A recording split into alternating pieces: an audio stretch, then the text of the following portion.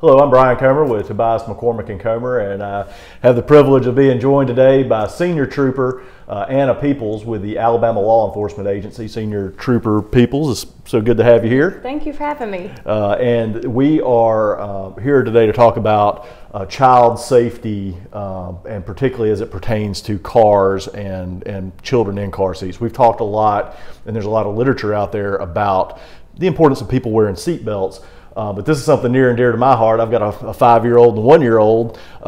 There are different requirements that are out there for children that y'all run into, and could you just kind of tell us generally what the law is and what's the requirements for children in car seats? Yes, sir. So our requirements are for rear-facing child restraints, you're supposed to be 20 pounds or 1 year of age. Okay, whenever you move above that, it's going to be forward-facing, and it's 5 years of age or 40 pounds. After that, it's 6 years in a booster seat, and then you can go into the seatbelt version of things until you're 15, and after that, you're considered an adult at 16 in a regular seatbelt. Sure, and we were talking about this before, and before I became a parent, I didn't realize the different restrictions, and the biggest thing is the size of the child, not just the age, right? Correct. Correct. So like I said, if they've reached that 5 years of age, but they're very small for a 5-year-old, they still have to go by the regulations when it comes to their weight. Okay. Now, we were talking before we started the video here, and you said that there's really two big things that y'all run into and that unfortunately you see all the time on the road. Tell us what those are. Right. So as a highway patrol trooper, what we tend to see on the road when we pull over a car is the children have Houdini themselves out of the restraint somehow. They've taken the snaps across or unbuckled themselves, and the parent had no clue or no idea. And so we like to encourage maybe periodic safety checks on your children in the back. If you have a passenger, utilize your passenger for those things so that you're not completely distracted. And then we also run into them not being anchored properly. Your child doesn't only have to be just strapped in, they also have to be anchored correctly in the back seat.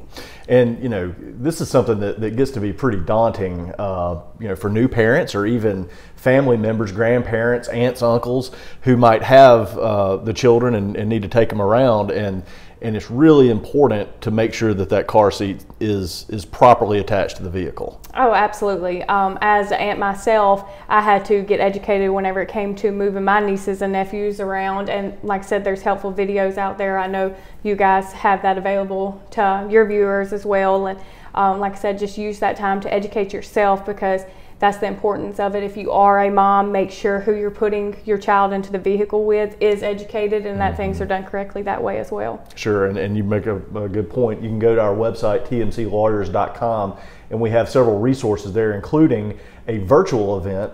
With COVID, we were going to do it in person, but with COVID, we're going to have a virtual event, and you can register for that. It's on September the 25th, and go to tmclawyers.com.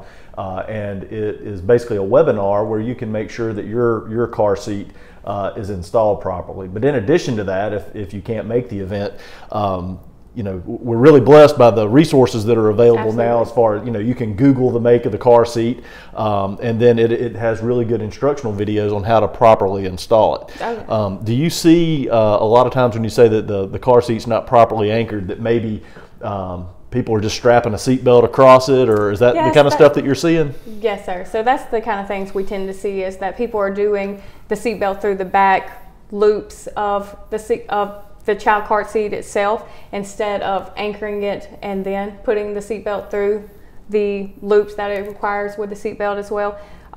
Like I said, or they're just simply throwing the seatbelt over the car seat, and that's really scary for the rear-facing ones, the small children. Whenever a vehicle slams on brakes, that seat belt, it's not going to hold it correctly if it's just across the top of the car seat. Because like I said, what stops it, what locks it, is forward movement with someone sitting upright. Whenever you just strap that seat belt across the top, it's not going to function correctly. Sure. So like I said, without it being properly anchored, it's pointless. Sure, and then they become essentially a missile in the event of a wreck. And you know, people don't really stop and think about that, but I mean, even if you're moving at just highway speed, 45 or 55 miles an hour, that's enough if the child goes moving to really really hurt them. Yes, sir. Yes, sir. And you know, one thing as a new parent, I had to find out the hard way is also when you put the seatbelt in through the loops, it's not enough just to go ahead and latch it. But I mean, you really need to push down on it to make sure that it's tight, so that the seat. I believe a lot of manufacturers say that it shouldn't move more than an inch in either direction. Right. You have to pull all that slack out, make sure it locks, and just keep feeding it back until it's at the tightest point you can get it to. Sure. So. And again, for those of you who have questions or need to follow up on it, you can check out our webinar or the virtual event that we have on September the 25th, or you can Google the car seat that you have for your child or nephew or cousin or grandchild to make sure that it's installed properly. So Senior Trooper Peoples, really appreciate you coming by and talking with us today, and hopefully folks will keep their children safe and stay safe on the roadways. Yes, sir. No problem. Thank you for having me.